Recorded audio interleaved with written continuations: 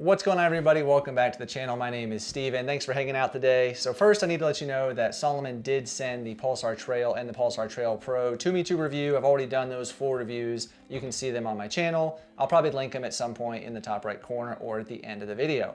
But like I said in those videos and like all my videos, they're not going to influence me. They're not going to tell me what to say. I'm going to give you the honest truth about what I think of the shoes, which I already did. But this will be just a comparison video between these 2 specific shoes, the differences, and maybe which one I like better, and give you some my opinions on maybe what you might like better, even though I don't know you. But I don't know, it might help. So to get the comparison started, let's talk about some stats of the shoes. They're both very similar as far as stats are concerned. Both are neutral trail shoes. The Pulsar Trail Pro, it's a little rigid. The Pulsar Trail is a little more flexible, possibly just a little bit, but this does also have a good bit more miles on them. Let me get that out of the way. Pulsar Trails, I've got roughly 157 miles on them so far. I've used them in a 100-kilometer race, run all over the place with these things. I've enjoyed them. Pulsar Trail Pros, about 58 miles on these so far. I use them in a 12-hour races also, so a lot of miles, a lot of time on the feet on the Pulsar Trail Pro. And for the stack height, they're both very similar. The Pulsar Trail Pros, we've got 33 millimeters in the rear, 27 in the front for a 6-millimeter drop. And the Pulsar Trail, we have 32.6 in the rear and 26.6 in the front for a 6-millimeter drop. Very, very similar, both 6-millimeter drops. The outsoles both have 3.5-millimeter lugs. We'll get more into that in a little bit.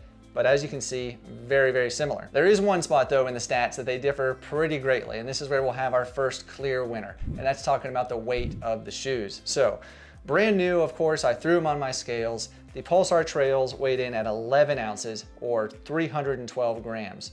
It's a heavier shoe for a men's size 11, not gonna lie. Pulsar Trail Pro weighed in at 9.9 ounces or 282 grams. So we've almost got, it's a good bit of weight. Well, 1.5 ounces, it's a good bit lighter, and you feel it underfoot for sure. So obviously in that weight category, the win is gonna go to the Pulsar Trail Pro. And the next category to compare is the fit. How does the shoe fit the foot overall, straight out of the box, or even after a little break-in period? So the Pulsar Trail Pro fits pretty well. There's definitely some areas for improvement. If you watched my video from the Fort Frenzy 12-hour, you know I had an issue with the medial arch on the Pulsar Trail Pro. I actually had to apply some tape because I was getting a hot spot. It's a little bit more narrow in the medial arch. Toe box wise, fits really well. Plenty comfortable, room for the toes to, move around just a little bit. It's not crammed, no rubbing. The heel cup, it could be a little bit better fit. The lacing system, the way it's all designed, it does give a good lockdown of the heel, but the heel padding in the heel cup could allow for a little bit better fit and just overall, just a better fit of that foot. So it's pretty good. The Pulsar Trail, however, I've said this in many videos that I've done about the Pulsar Trail or just even my running videos, it's probably one of the shoes that I've worn that fits the best ever, just for my foot. It fits really well. So the heel cup of the Pulsar Trail has the endo fit. It just fits the foot really well. The way the heel padding is in there, it grips around that heel. It feels secure. The lacing system locks it down really well. No hot spots in the medial arch at all. It feels just a little bit wider than the Pulsar Trail Pro. Toe box, again, same kind of width as the Pulsar Trail Pro. It's accommodating. Toes have plenty of room to move around. Just the overall fit of the shoe, I've never once had to tape anything with this. I've never had any hot spots. Even after going through creeks, high mountains, whatever, it's just been awesome. So I'm gonna give the win in the fit category to the Pulsar Trail. As always, these are subjective to my foot, and your foot might fit a little bit differently. So keep that in mind and take it with a grain of salt, I guess, but hopefully it helps you a little bit. And if it does, don't forget to give the video a thumbs up. I would really help that. It helps the channel a lot. And that'd just be, really cool and neat. Next, we're gonna talk about the comfort, which is very similar to the fit because it plays a big part of the comfort of the shoe. But now we're gonna talk about just, the overall upper, the midsole, the whole comfort experience of the shoe. All right, the Pulsar Trail Pro. It's a pretty comfortable shoe. So the upper is maybe not very plush. It's more bare bones, stripped down. Think of more of a racing shoe. This is a lighter weight shoe. The upper is comfortable. It just breathes really well. My foot never got really hot inside of these. I never got sweaty feet, which was awesome and very rare for me. But it is a single layer unit on the upper. It's not an individual tongue. It's all one piece. So it does create some overlap in the material, which is a little uncomfortable. Also, I talked about in the review of the video that this point on the heel bumper, I called it, on the outer spot, the outer portion of the shoe here, rubbed my foot just a little bit. It caused a little bit of a hot spot that it may have turned into something more serious later on. And also talking about the heel cup, there's really no padding to it in the back, so I did pre-tape my heel there. It wasn't the most comfortable. It definitely could have been more comfortable up top. Midsole is fantastic, super comfortable, plenty of stack height of that Energy Surge midsole. It just protects your foot, gives you a little bit of response while you're running. The energy blade in there contributes to that comfort experience because it helps your foot when it gets a little fatigued. It gives it a little bit more response. So overall, the midsole ride was just really comfortable. And it's a pretty comfortable shoe with a couple areas they can definitely improve going forward. Moving over to the Pulsar Trail, however, it's also a very comfortable shoe. We talked about the upper being more plush on this one. It's definitely thicker materials. There is definitely more padding. It's going to be more comfortable the way it grips the foot.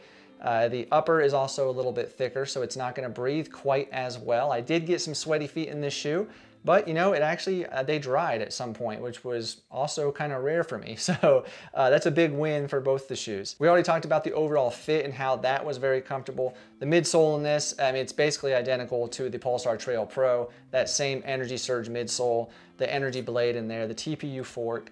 It's just, it's a great package. One thing I will notice, hopefully you can see it on the camera and it shows up, but the energy blade on the Pulsar Trail looks to be a fair amount thicker than the energy blade on the Pulsar Trail Pro.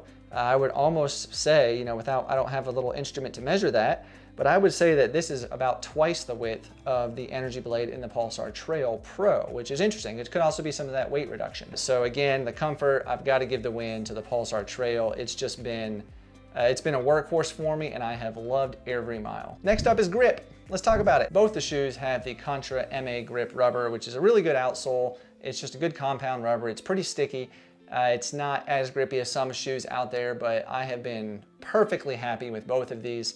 On wet rock, it's definitely adequate. On dry terrain, phenomenal. On muddy terrain, it's even been good. Even with a 3.5mm lug. Both of these shoes have a 3.5mm lug, and it's been really good grip. But there is one shoe that I think is a little bit better. So taking a look at the Pulsar Trail, if we take a look at the lugs, we can see that the front, towards the front of the shoe, the lug slopes forward. The back, it definitely cuts off. It's more jagged, and that's to dig into that ground as you're kind of towing off, maybe going uphill, just provide a little bit better grip. The lugs in the back are kind of like diamond shaped, and it's the same thing. They slope to the rear, and the jagged spots are kind of towards the middle of the shoe to help dig into that terrain as you're going down. Really good grip. I've not had an issue. We do see a difference though on the Pulsar Trail Pro. Same premise. There is a little bit of slope on the rear of the lugs that goes towards the back of the shoe. The front is more aggressive, but we see a little bit of a hook pattern in the midsole portion, or the forefoot of the front of the shoe. The lugs are more aggressive. There's not as much of a slope in the front. It's a more aggressive lug. And I do feel that these did provide just a hair better grip. And I'm talking a minuscule amount probably, but it was a little bit better. So in the grip category, I've got to give the win to the Pulsar Trail Pro. But with that said, both shoes are really, really good, and especially for a 3.5mm lug. I was a little concerned.